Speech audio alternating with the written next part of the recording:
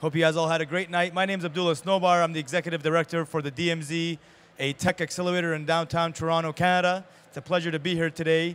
And we are going to be having another pitch session. And thank you very much for joining us for the second round of pitches, which you'll be seeing an incredible group of people pitching in a couple minutes.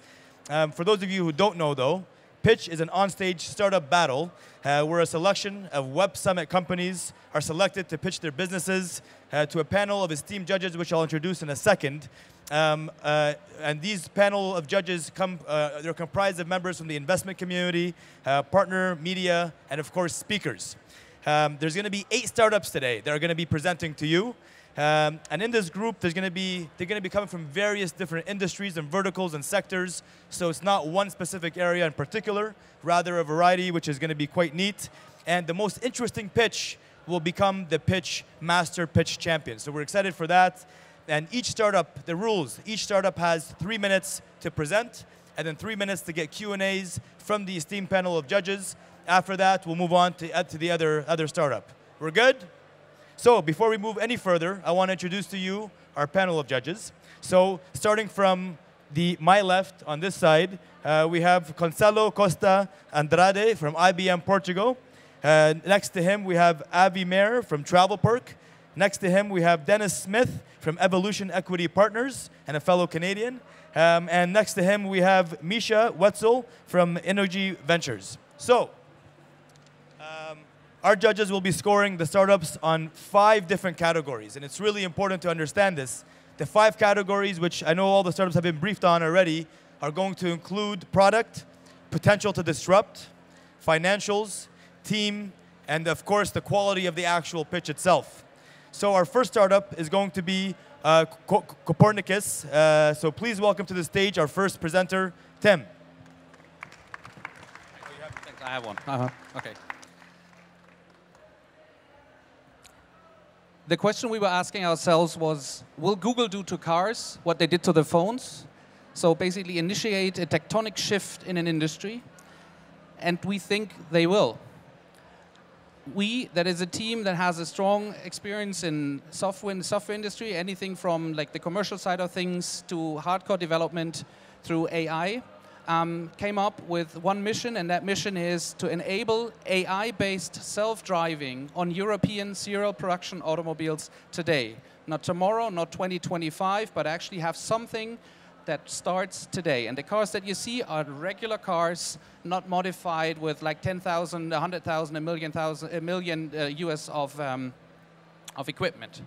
What do we do? So first of all, it is important to understand that traditional ADAS system, advanced driver assist systems, were implemented on individual cars. That itself is a concept of the past. Something like a middleware, or call it an Android for cars, is needed, where software is implemented from people that know software to a middleware, to an API that they understand. And on the other hand, that there needs to be a middleware that actually speaks the car tech, because right now there is no bridge between these two worlds. There are right now already more than 150 companies developing self-driving software, and that is good. And we're not competing with them, but we actually want to enable them to be operational on cars as soon as possible. That allows car manufacturers to actually increase their efficiency today. I'm going to show you how. It obviously opens up the cars for development, and ultimately it should be the basis to run and update and upgrade throughout the life cycle of the car, the self-driving car technology on the car. How do we do the OEM efficiency increase right now? Right now, let's take Volkswagen's Wolfsburg plant. There are 4,000 drivers that have to get into the car and drive the cars into the logistics stream.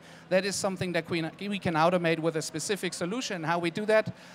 We just basically take just the middleware in the car, and we put on top of that cameras on the wall, and we take the entire hardware stack that is needed in the car, we actually put it on the wall. We remote control basically the cars. That can evolve into self-parking, and that can evolve into full self-driving in the future. The competitive landscape is still fairly nascent for what we do. So we compete with self-parking solutions. There are a few in the middleware space. The roadmap is we are currently deploying the first pilot with a OEM. More pilots to come, the first plant next year. And we are obviously, like all startups here, we're raising funding. We're a team of 10 based in Berlin. We have a team of developers, 2 years old, and happy to take any more questions and visit us in booth B335 today. Yep. So it starts counting up then. Boom. So dealing with car manufacturers, OEMs, can be a frustrating experience, as you probably know. So how long will it take until you are really in production and live on actual compounds? So we came out of stealth with the product that we have in June, and we're now deploying with the first German OEM. So it's a proof of concept. That was so how long it'll take us into production, we'll see about that. But there is a strong demand for this kind of a production automation, and for us it looks that this could be the path into a real OS system to be in the car over the entire lifetime. But yes, it is a long sales cycle. Thank you. Can you tell me where does the software that you're developing, where does it reside in a current production model? So what the car that we're using right now is a car that has the actuators for steering and gas and brakes. So the only thing we put onto the car is a low power consumption middleware software, and all the heavy lifting is done outside of the car because the cars are not ready yet for self-driving. They don't have the compute power, they don't have all the sensors. So we're basically putting cameras on the wall. We have a big server rack with NVIDIA GPUs, and the one thing that we do is, the only thing we do on the car is basically telling him where to go.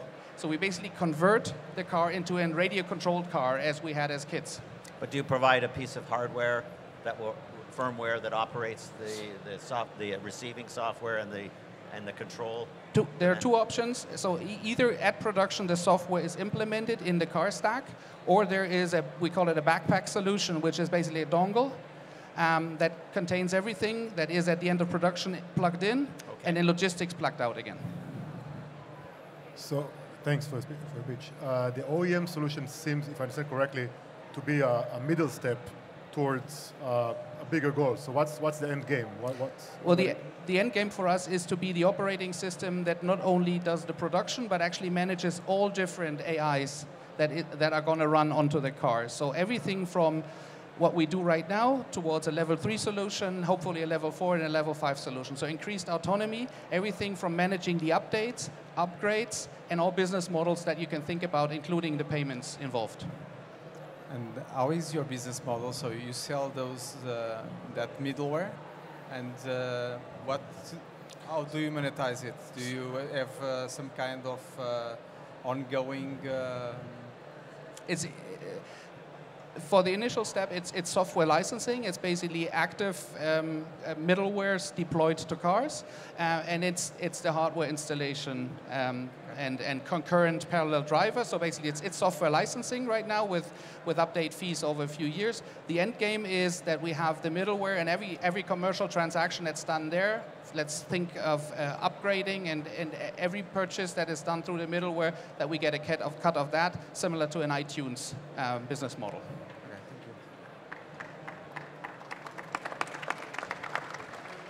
thank you. Thank you very much, Tim. Next up, we have Feedier from, and Francois is going to be coming up to present. So Francois, over to you. You have 3 minutes. Nope. Good morning. So let's start with a little game. It's called Guess Who Am I? So I waste your precious time. I annoy your customers, and you see me every single day. Guess who am I? Well, surveys. Well, goodbye, surveys. I'm pretty sure you've got thousands of surveys in your own inbox. Maybe it's time to say goodbye, and maybe it's time to get value for the time you spend. Well, that's what Feedier is about. So, my bad. Nope. So my name is Francois Forest. I'm CEO, but it's a small company, so doing most of my time development of Feedier, and Feedier is a feedback platform that aims to make feedback a great experience and something you want to do again and again. So how do we do it? Well, we create feedback which are the best parts. So we create a good experience, and we are going to ask you 2 highly targeted questions rather than 10 questions. We are going to play in gamification. So we are going to offer you a reward in exchange for your time. And last but not least, we are going to start a relationship with you. So how do we do it? Well, it's an easy 3-step process. So we're going to ask ratings, we're going to ask highly targeted questions, engagements, rewards, and then we are going to let you do that through a powerful dashboard that lets you design your own campaigns, that lets you design your own reward program and your own engagements. That's what Feedier is about. And we go one step further. We help you target the right users. So through SMS, email campaign, your own website widget, and so on. So sounds good? How does that look? So Feedier lets you know how happy are your customers in real time. That means we can push specific engagement to specific people and at the right moment. So as you can see here, you're done with the feedback, you're having a good experience, you just won a $5 reward, which means loyalty, by the way, and then we are going to push you a 5-star ratings because we know you are happy and we know your feedback and we know you and we can ask the right action from you. So about the business, well, the ugly and the bad. It's overcrowded, there are a lot of people, and it's a slow-moving market. It's been about asking question, asking more question with more question types, no innovation. And what Feedier is an idea that binds the gamification markets and the surveys markets to make something that people actually want to do and where you will not lose your time. So how do we make money? We run subscriptions. So we have 3 simple plans, and we make money with custom pricing plans as well. So thank you for your attention, and have a great day.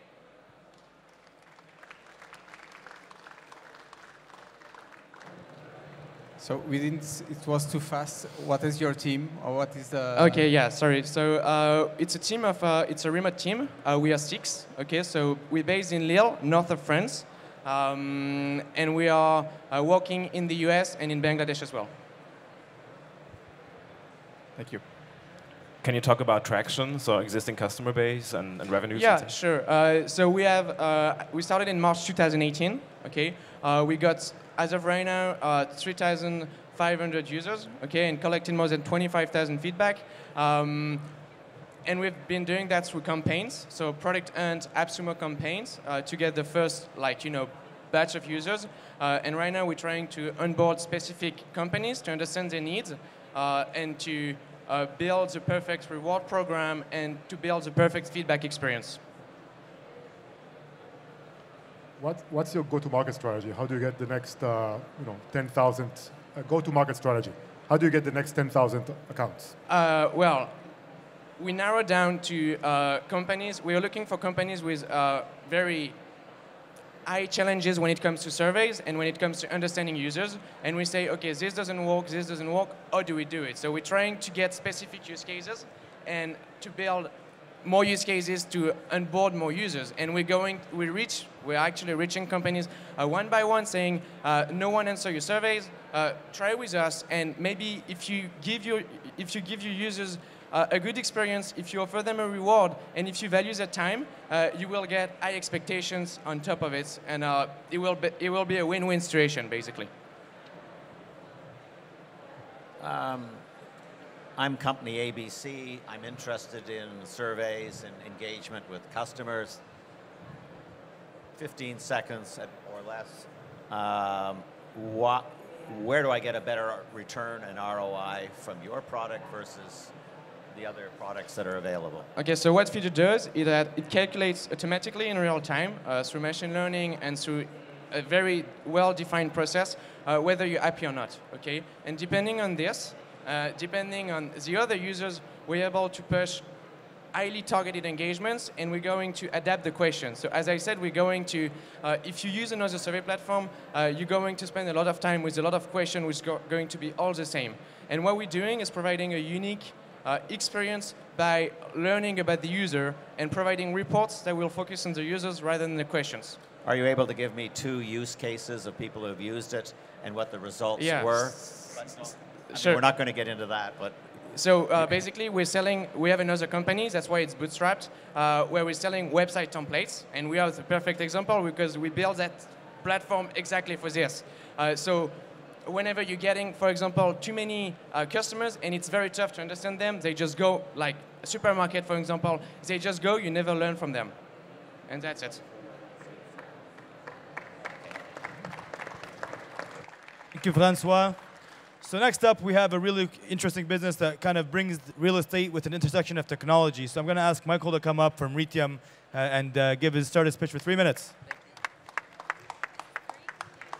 Hello. Hello, everybody. My name is Michael Moll. I'm the CPO and co-founder of REITIUM. REITIUM is a global real estate investment platform and security token exchange. So let's look at the market. Real estate is the largest asset class in the world at $280 trillion, but it's actually the most illiquid. Every year, only $1.5 trillion trades, and that's less than 0.5%.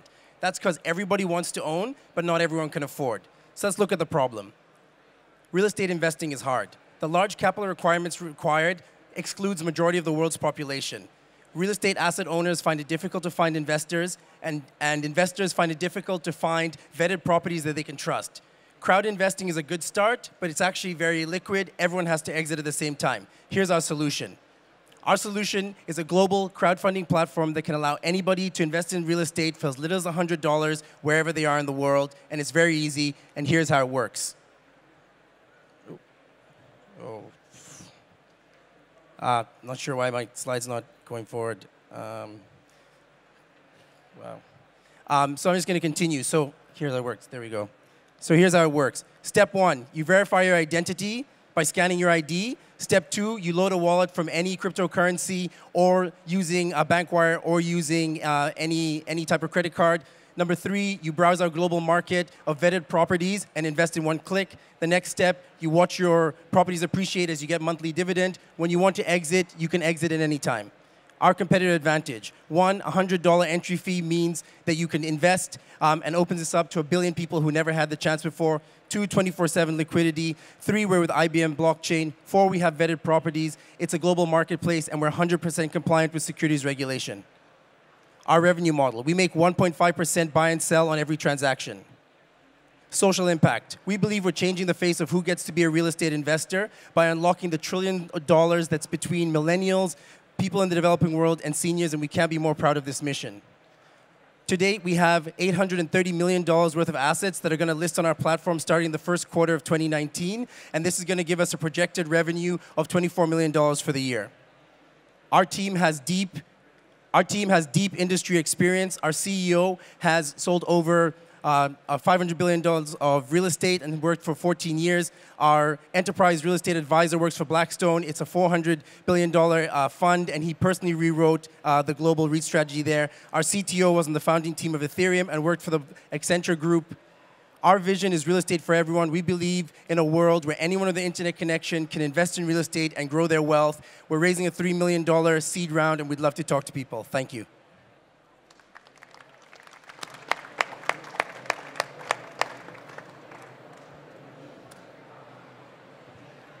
I'm curious to understand in a bit more depth how this works from a regulatory perspective, and also where do you source the actual properties, who holds them, how do you tokenize them? Can you Perfect. So how it works from a regulatory framework is in the primary market, we actually use private placement exemptions for the non-accredited investors. So we're starting with properties mainly in the United States and Canada. The United States and Canada has great retail investor rules. So in Canada, each province has retail investors can invest up to a certain portion of their income or a certain finite amount, so like between $1,000 and $10,000 per year per property. So we use those rules. Who holds the properties? We use a trust company to hold the title in trust. We use broker-dealer license in the United States to do secondary trading. We're applying for a trading license in Malta to be able to do the secondary trading by ourselves. KYC. KYC. Documentation. Confirmation, review, controlling the documents for every $100 investor, for example. How do you do that? So how we do that? So we're actually very proud. We work with 3 KYC providers around the world. One KYC provider actually covers 1,000 databases, so we resell from them, so we can scan an ID from there.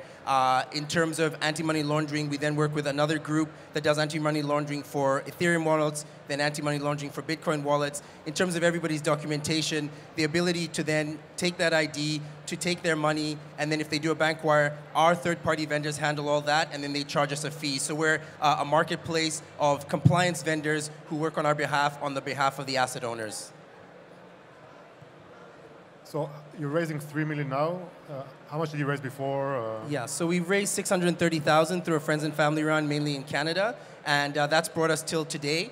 We have 2,000 registered users ready to invest. Our first property deal will be a single-bedroom condo in Vancouver, and that will be on in the next month. We'll do 10 single condo deals just to make sure that we have everything under our belt, and then we're going to unload the rest of the major properties in the new year. And what you need from us? We're looking for strategic investors who have a deep understanding of regulatory frameworks, who have access to deal flow as well, and then the third thing, who understand how to market to the mass market. So we're looking for those 3 things.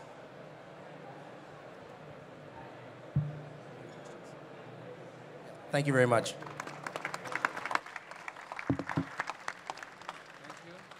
Thank you, Michael. So in the interest of time, let's get Nearsoft Pedro up here to start his 3-minute pitch. Pedro, over to you. Oh, you're gonna use it. You're gonna use it. Okay. Thank you. Okay. Hi everyone. We are Nearsoft, and we are presenting our product, Near Banking, that is mobile banking for the visual impaired. So,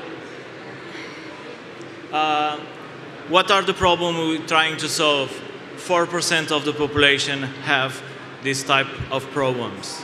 And in the financial industry, electronic banking solutions are not secure to use, are not prepared for multi-language, and the people doesn't have enough autonomy to do their financial transactions. So what is the solution? The solution is Near Banking for this financial inclusion. So the product is born. What you need to do this? You need a kit. You need your smartphone with our banking application, mobile banking application installed that only communicates with the user by sound. You need a card reader with a Bluetooth that is connected to the mobile phone, and a special card that has a fingerprint reader and a headphone, so your communications can be safe. So how the magic happens here? We all has 10 fingers on our hands, so you can create commands with a sequence of fingers. For example, this finger after this finger can give me my balance. This finger after this finger can give me my 2 last movements. And so the banks can create transactions that this kind of people can do for themselves. How we see our competition? Things like voice assistants, Alexa and Siri, they work well in English and other 1 or 2 language, but they are not language agnostic as Nearsoft. And we also secure it because this card cannot be cloned, and we are using strong cryptography and on the scans. Call centers are not also a good solution. What makes it perfect? No credentials needed, no language barriers. You are autonomous to use, and you can create unlimited combinations of commands.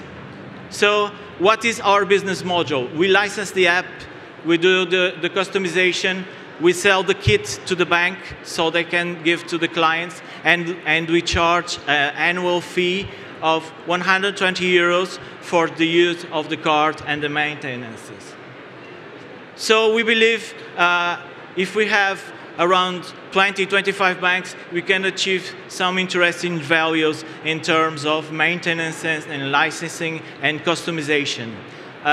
We are seeking for 200,000 euros for 10%, so we can scale in terms of development, research and development, and marketing. We are a team of 13 fintech addicted people, and we are growing, and thank you.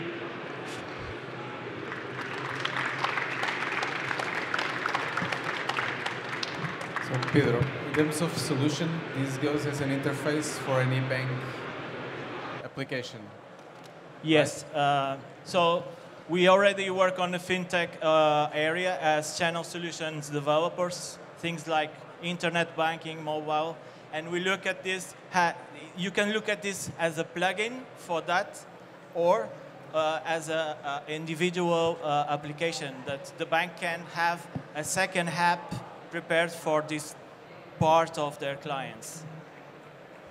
And how do you plan to train the individuals in terms of what they will... So, yeah, that's a good part. We can demo understand, but the bank has to do the onboarding, okay? So when the person goes to the bank does the onboarding, and the people define for each command which sequences they want to do, okay?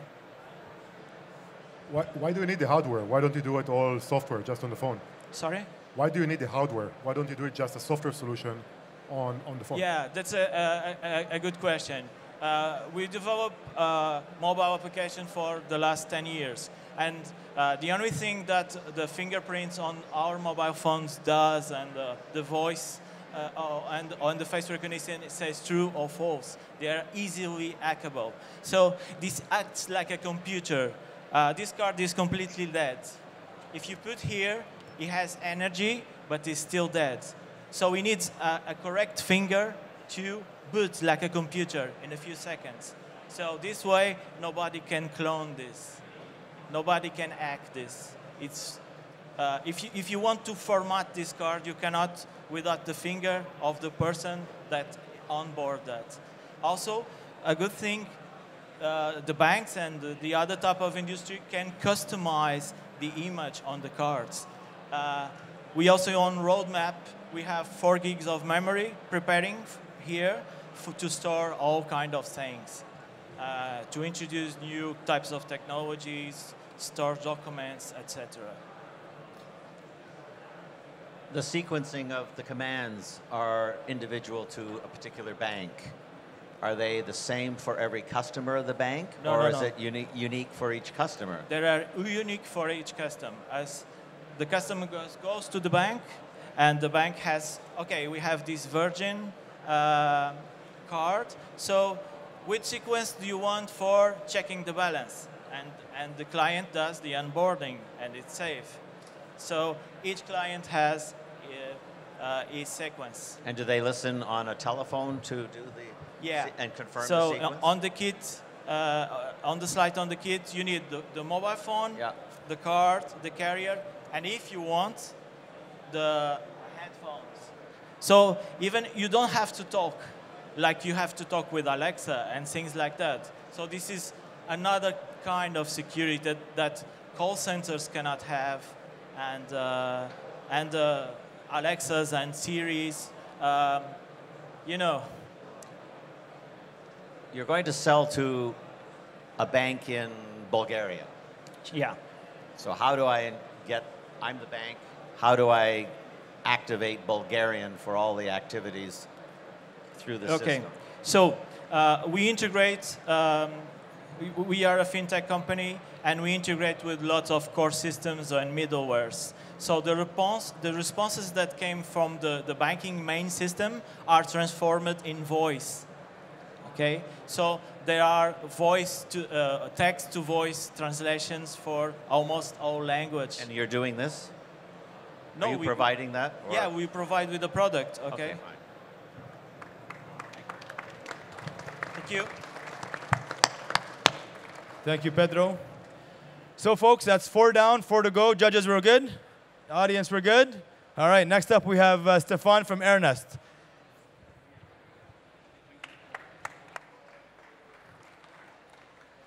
Hello, everybody. My name is Stephane from Ernest. And in exactly 1 month, we'll begin Christmas time, you know.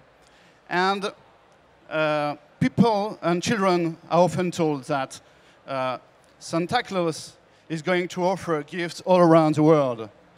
But you know, this is still another lie, because more than half of the humanity have no postal address to be delivered by Santa Claus.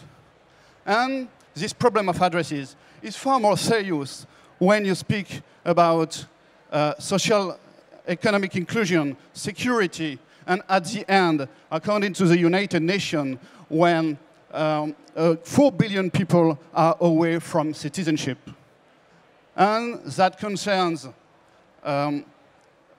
people, but also businesses in 150 countries and more than 10,000 medium-sized, but only in Africa. Obviously, traditional addressing programs already exist, but their costs and time are prohibitive. And when we discovered that in Kenya with Pedro here, my Portuguese associate, we decided to build the future of addressing. And we created Ernest. Ernest is the only low-cost addressing solution compliant with international postal standards. It provides an address for everyone, everywhere. It works as well for huge cities or informal settlements. And its implementation is very quick. The solution is composed by an assisted street and building addressing solution using artificial intelligence applied to satellite imageries and taking care of the geographical constraints of a whole town. The result is a repository of geolocalized addresses. And once this repository has been created, everybody can ask for its own address through a mobile app, which can locate you and send you your standardized address, postal address. At the end, we provide a set of web tools which allow cities to manage their street name, their signage map, and addresses. So, Ernest has been introduced recently in Tanzania to the Pan-African Postal Union and has been largely approved. We sell to government, cities, and private companies, and the solution is free for people. To industrialize our working prototype and to market it abroad, we need a first contribution of 600,000 euros. So, as a conclusion, it's Christmas time soon, so be impactive and offer citizenship. Thank you very much. Obrigado.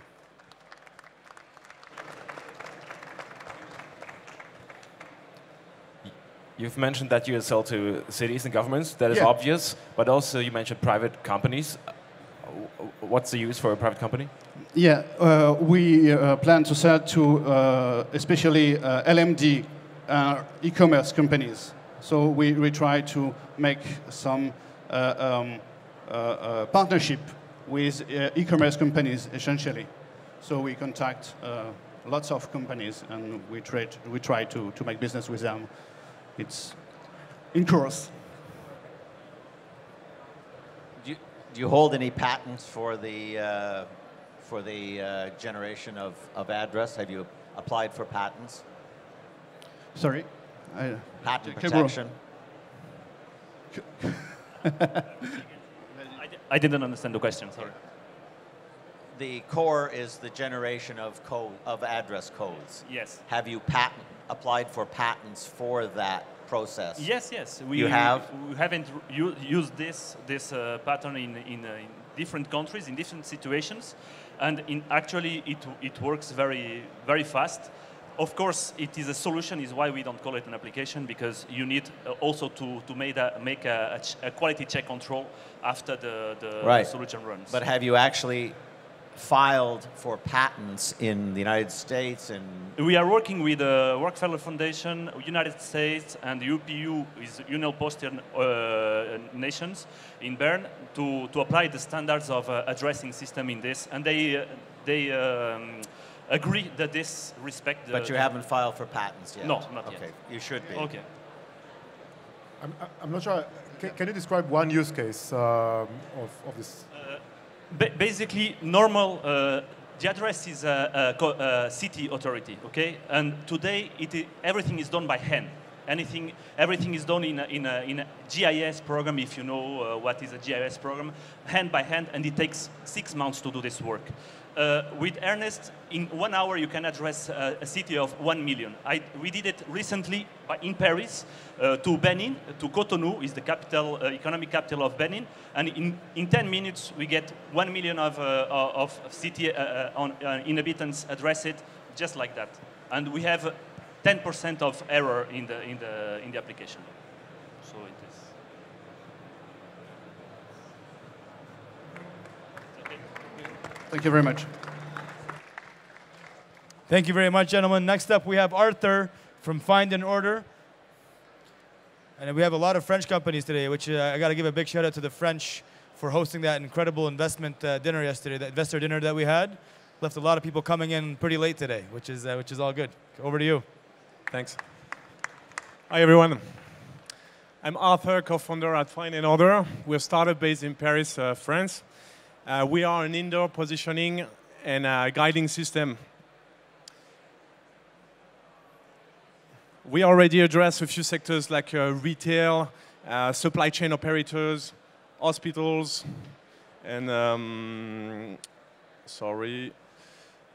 hospitals, and also transport company, like you see now, and a supply chain operator. Any large retail area that needs like a 3D modeling, 3D mapping, and a geo-positioning system on it. Sorry, I'm really bad. So basically, the product is two things. That the 3D modeling we're gonna set from your 2D plan. We're gonna generate a 3D maps, very accurate, very user-friendly, a SimCity-like product, from which you will be able to plug many functionalities on it. One of these functionality you can embed is a geo-positioning system. This one is pretty specific because we have 25 centimeter accuracy with no infrastructure. It's based on magnetic field capture. And with that tool, we can set a lot of B2C or B2B applications. I'm going to give you an example on two sectors. The first one is retail. That's our DNA. So we're selling already the solution to a few retailers in France. And the solution is for customers to help them find their product easily, for team in stores to optimize picking process, for instance, and also for providers to optimize their merchandising process, and also for them to assess marketing in stores. Another use case interesting is supply chain. Supply chain, we're dealing with FM logistics, for instance, and they know when a pallet gets in and out, but they don't know what happened into the warehouse. So with this system, we can set a map for operators, 3D or 2D, it depends, and also, above all, we're going to be able to geolocate pallets into the warehouse. So we can optimize traffic into the warehouse, prioritization of pallets, and make all the process faster for these guys. So far we have a team of 7 people. One is missing, it's a Unity developer. We are 2 co-founders. We cover, both of us, technical development, business development, and finance. And we have 4 amazing tech guys. 1 designer working on the map, and 3 R&D engineers with a focus on backend, a focus on 3D modeling, and a focus on mobile development. And we are recruiting 10 more engineers next year with the fundraising with closing now. So at this stage, we have made 150K this year, and we plan to do 1 million. We're going to deploy the first clients we have in France over the network in Europe. Thank you for your time.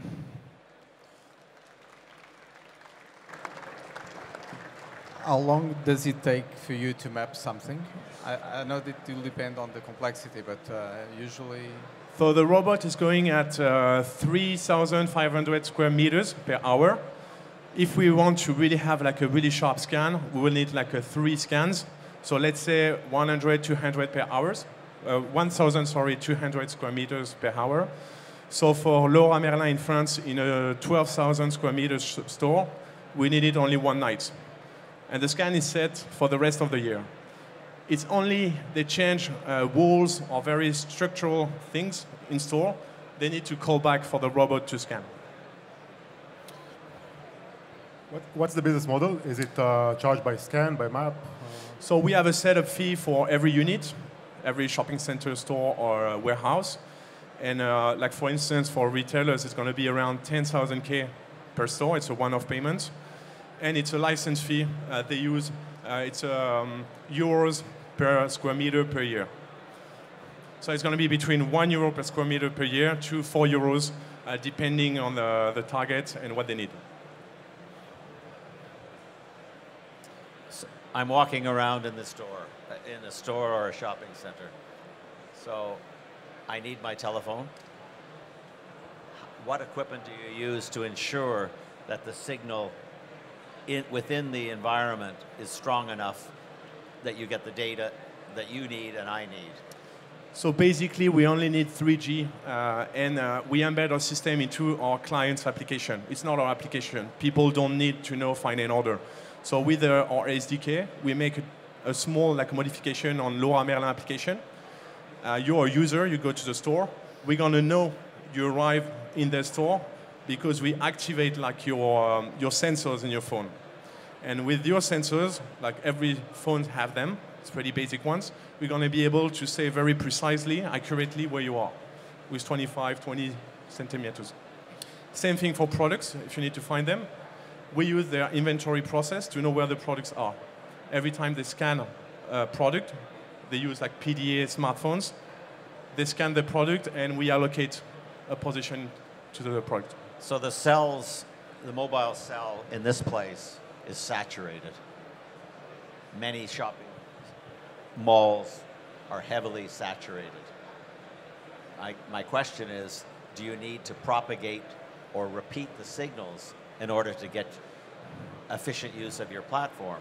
Or are you just depending on whatever is available within the closed building?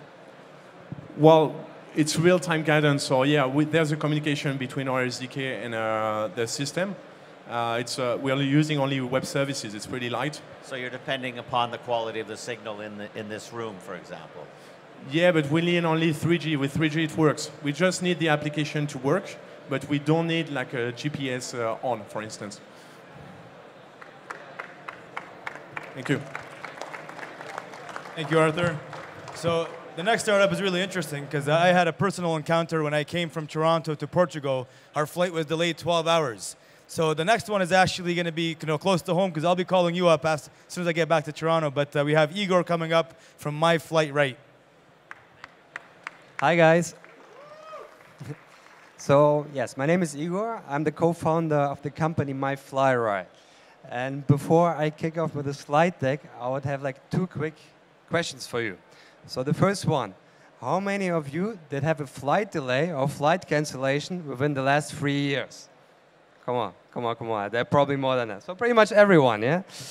So the next question I have for you, how many of you have actually received a compensation from the airline because of your incident? Yeah, a couple of them I see here and there. But that's exactly the problem. Too many people actually not getting their compensations because of the certain incidents that we are fighting for.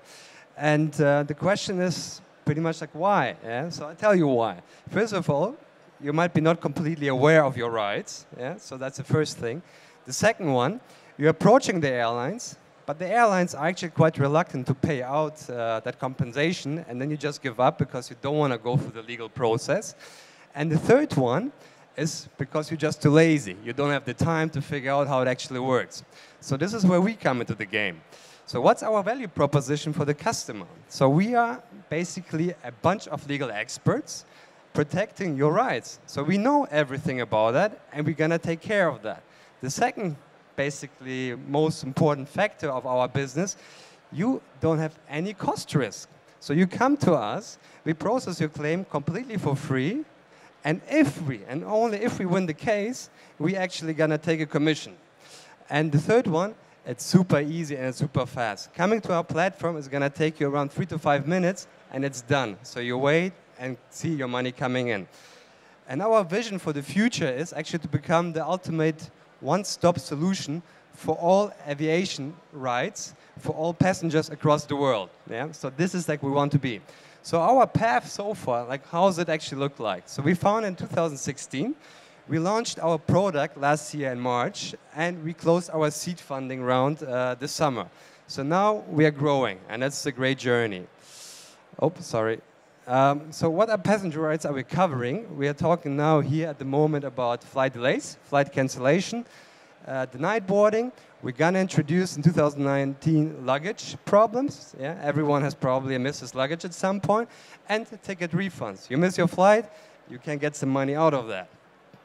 The market is big, yeah? 33 billion we're talking about. But this is a bit complex, yeah? Because the different regulations are applicable in different markets. Yeah, you probably might not be so aware of what's happening where, but we are. Come to us, we'll help you.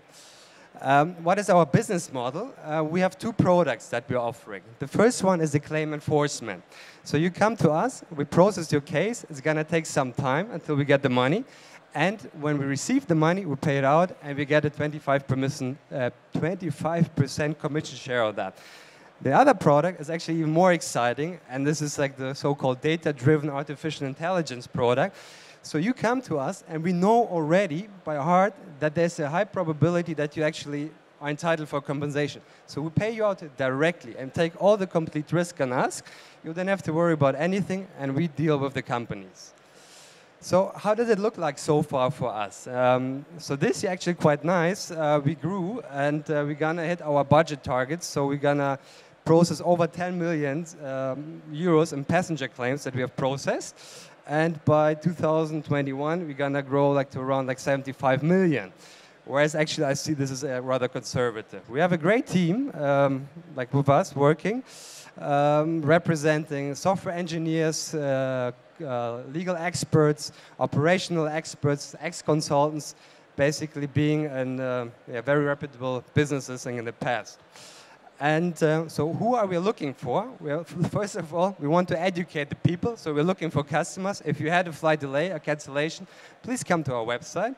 We're looking for business partners. I heard Booking.com is here. So if you're here, yeah, let me know that you're here. We should talk. We're looking for investors who actually can bring something more to the table than just money. If you have like a certain expertise that will help us, we'll be very glad to get down with you together. And we're looking for technological innovations helping us to improve our business. So that's pretty much it is. Thanks so much. We love mail. Get in touch with us.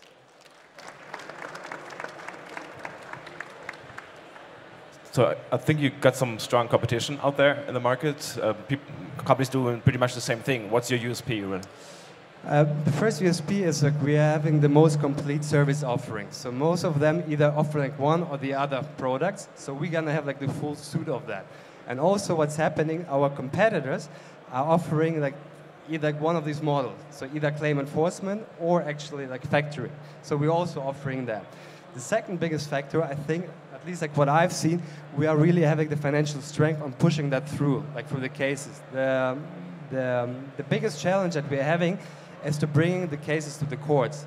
Each case that we're bringing to the court, we're talking about around like 400 euros of prepayments that we're having. I don't think like too many competitors actually having that strength.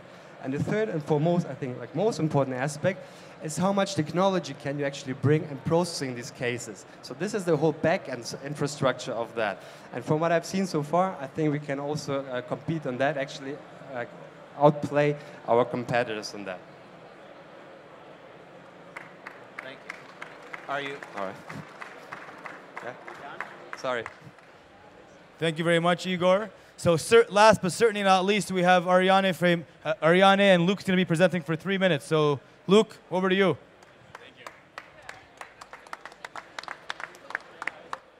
Hi, so we started Ariani a year and a half ago with one observation, which was that IoT is giving new capabilities to connected objects with data recording and data sharing. But unfortunately, some of our most valuable objects will not be, are not connected. It will probably not be connected for a really long time. So the goal of Ariani is really to use blockchain to give a digital identity for all valuable objects in the world. When we talk about valuables, we talk about luxury watches, luxury bags, but also art, fine art, musical instruments, wines and liquors, and cars.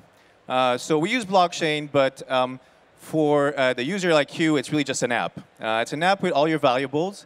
Each one of your product has a digital identity, kind of like a passport for your product. Each passport allows you to figure out whether the product is authentic, because this passport is actually created by the brand who made the product. Allows you to get the history of the product, whether it was actually serviced on time, for instance. And it allows you also to see if it was stolen or not. And you can then transfer it if you resell the product. So it's really a cool app for owners. But for brands, it's an entire other thing. All this really builds a universal product registry of all valuable products and their owners. Pseudonymous owners, but still the current owner of a product.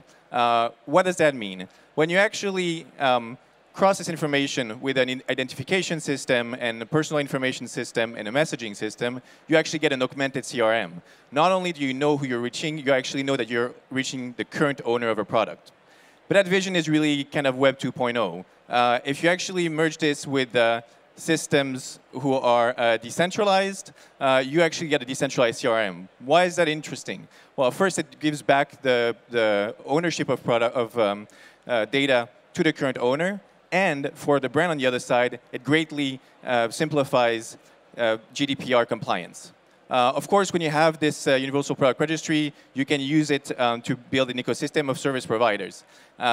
We can have marketplaces like Goat, Mecenas, insurance companies really interested in the idea of a one-click insurance, and a bunch of other applications.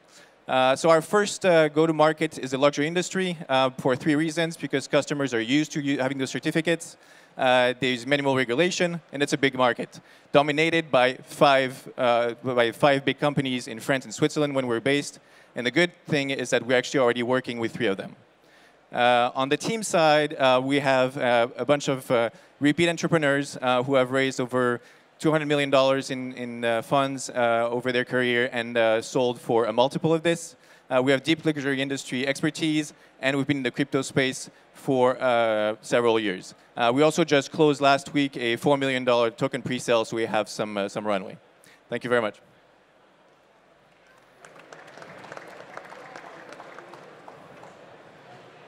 So you've mentioned that you're already working with a few of the luxury groups, LVMH, etc. So what does that mean exactly? How are you working with those groups? So we really work with groups. So on our blockchain, so it's a public but permission blockchain, meaning that the only people that can actually create those digital passports are the brands. They pay a fee to the actual protocol that sustains the protocol to create this passport. And then they pay also a fee to send messaging to the different wallets of product owners. And they already do that? They are paying right now? Yeah, so right now, we're launching in April. We're only testing with them at the moment. And in April, they'll be paying in the token, the AYA token. Got it, okay. Yeah. So I assume a lot of the owners of luxury items prefer to be anonymous. How do you support that? So we don't actually record any identity on our registry. You just need to have your wallet and a public-private key.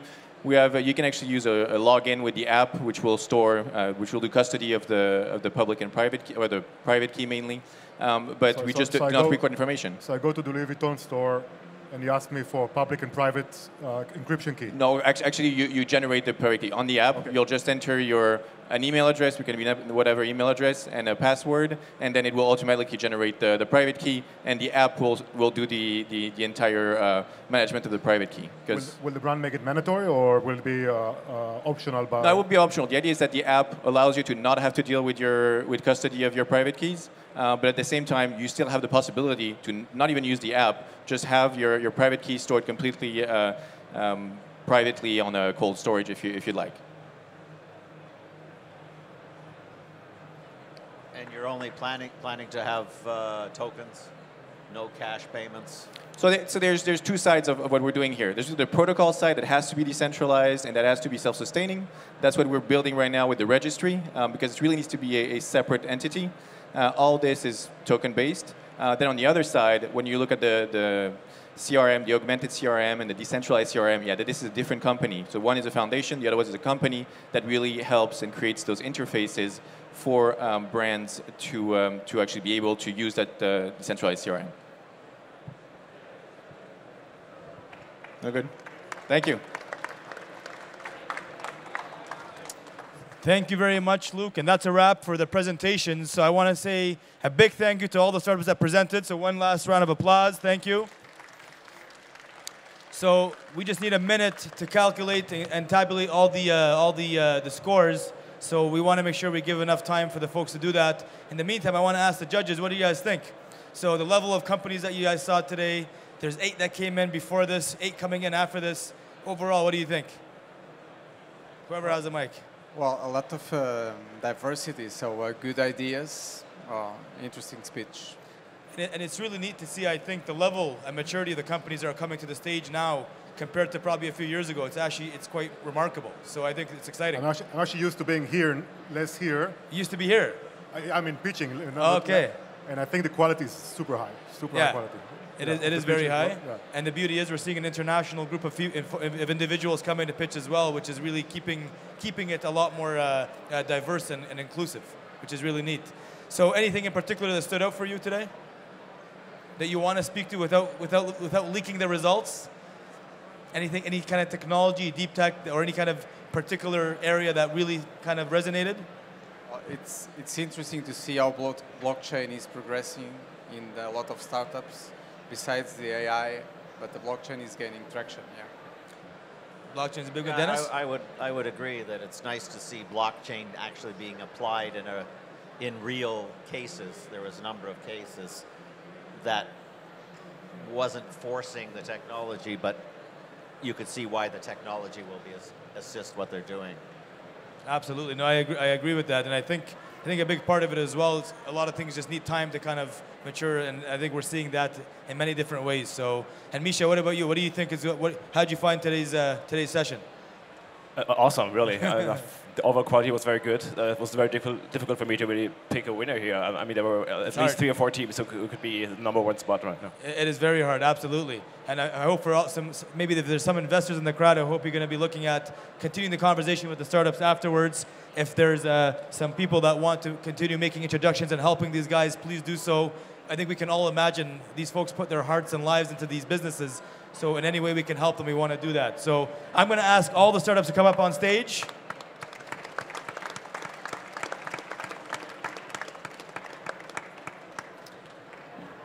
Give you some time to line up here. Somehow I always end up being the shortest person on stage, and that's okay. So maybe we get a bit of a drum roll. Anybody? No? Okay. Anyways, so the winner for today is REITIUM. Michael.